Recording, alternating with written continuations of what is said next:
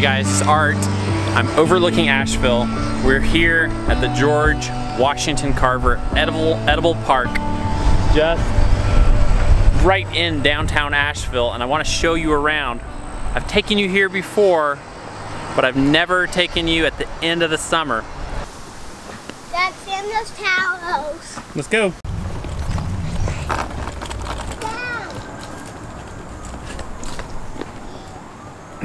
Here's a beautiful fig tree. I don't know what I'm doing wrong, but this fig tree doesn't seem to freeze back like mine does. And we have growth here that is more than just 1 year growth. So this growth was here from last year as well. I like doing this. These cold hardy kiwi vines are beautiful. I love the foliage on here, but I've never seen any kiwis. And I know there's male and female plants. Maybe they just planted males, or maybe the females died. I've never seen a single kiwi on those vines.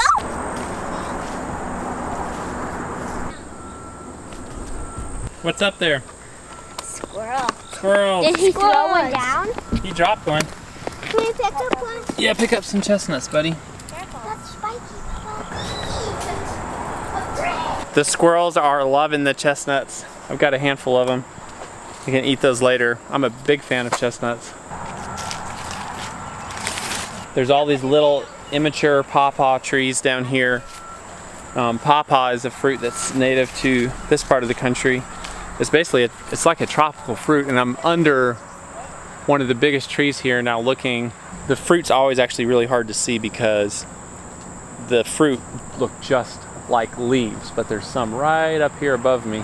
I want to check some of these fruit without damaging the tree or knocking the fruit down. Because this is a public food forest in a public space, I'm really careful about what I ever would take out of here. If I take a pawpaw, I would only take one, and I will not take one unless they're totally ripe. I'm gonna take one pawpaw here, and this one is completely ripe. Last time I was here, some people questioned, like, why would I take food out of here? And the answer is, it's a public space. I'm not gonna come through and clean out the harvest, but this is what it's meant for. And I feel like, honestly, not only am I benefiting from this, but I'm spreading the word about the possibilities that exist with food forests in urban spaces. So I really am passionate about this. I love this space down here. I'm going to try a little bit of this now. Oh wow, that's amazing. What is it? I found some sort of fruit. Oh, I think it's a persimmon. Yeah, it's an unripe persimmon. We're gonna toss that out. You don't want to taste that one. I know. It came from that tree. Do y'all want to taste some of this pawpaw? What's that? This pawpaw. Try it. Just eat the inside. I think it's poison.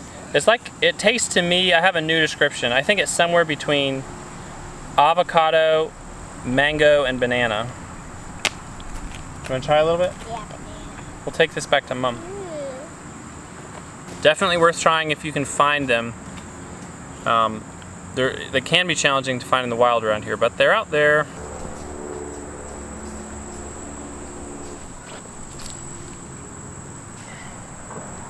So this is a persimmon. I picked it up off the ground. It's one of the best ways to actually get a good ripe persimmon, one that's just fallen, but it's still intact. If you eat an unripe persimmon, you will regret it. It has such a strong, astringent quality. They say it'll turn your mouth inside outwards. The persimmons, especially the ground falls out here, are plentiful. Most people aren't eating them off the ground or eating them at all. That's my favorite fruit that's in this edible food forest. Love persimmons.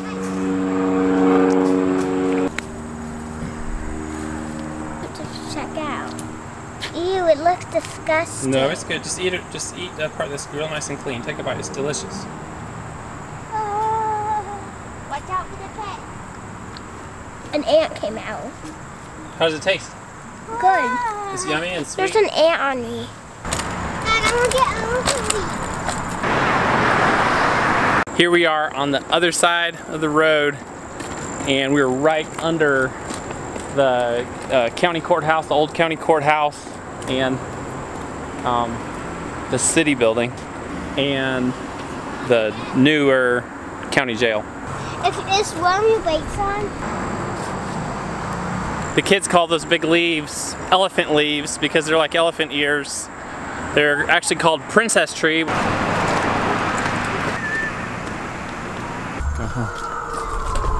what did you say? We gotta go. Maybe this used to be a parking lot. Maybe that path. I think that's your parking spot, Joy. Maybe that path for handicapped people. In the back of this edible park, there's mulberries and apples and pears. There's more figs, and then there's a couple trees that just aren't. I've never seen fruit at all, like a jujube.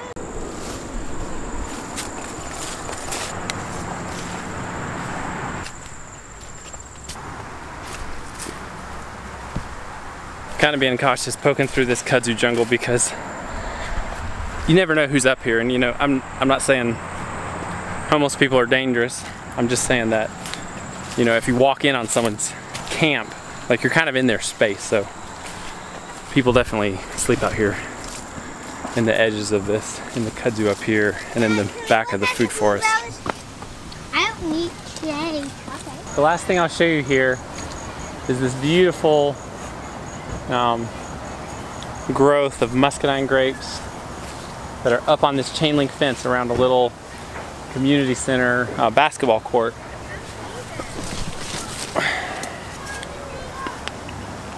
Those are amazing. I saw some folks come through with a bicycle helmet filled up with figs, and I just saw another guy walk down in there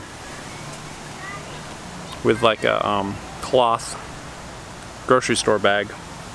Who knows? Maybe he's going through to downtown. It just seems like with a place this special, you have to hold it in a lot of respect, because if just a few people came through, they could harvest all the fruit and all the figs. I'm not trying to be all picky or anything. I guess what I'm saying is I wish there were more places like this, like one in every neighborhood where you could come in and pick as much as you wanted. All that said, I'm just so appreciative to the people who planted this place and got this place off the ground years ago, because it's such a blessing and a beautiful thing to have in our community.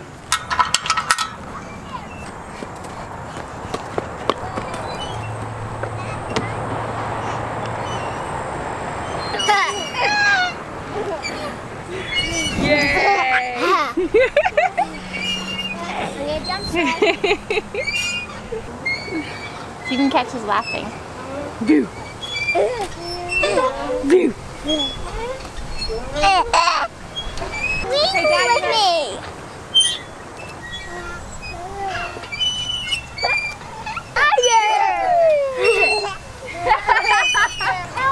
Well, folks, this has been another great day in the city.